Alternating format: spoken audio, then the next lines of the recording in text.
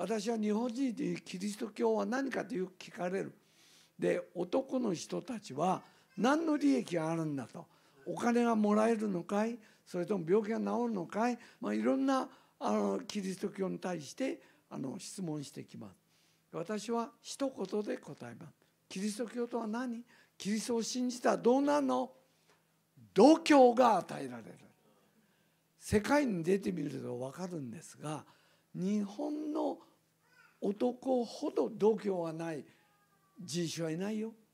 日頃威張ったこと言ってるけど、家庭で家で日本語だと威張ってるけど、英語でねパーティーがあってね、みんなベトナムだとか韓国とか中国の人って下手な英語聞いてて恥ずかしくなるような英語だけど、白人や黒人を前にどんどん喋ってますね。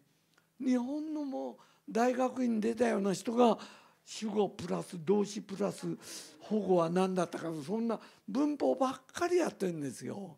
だからアメリカ人が日本人の男、文法を忘れなさいって、下手な英語でいいから何でも知ってる単語をぶつけてこいよって、こういうで教養が許さないのよ。